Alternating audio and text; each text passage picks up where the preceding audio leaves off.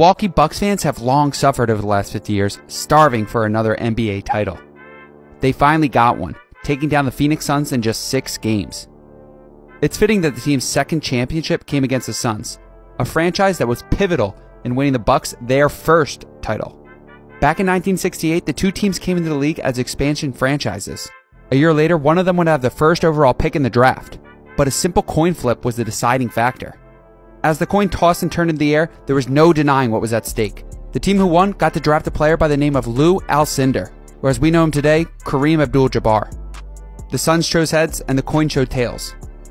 Milwaukee got Kareem and the Suns got Neil Walk from Florida. The Bucks had the most prized possession in the league, which they cashed in just 2 years later when Kareem and Oscar Robertson led them to their first NBA title. Neil Walk played for the Suns for 5 seasons, and Phoenix is still searching for that elusive championship. Shoot me a like if you didn't know this, and give me a follow if you want to see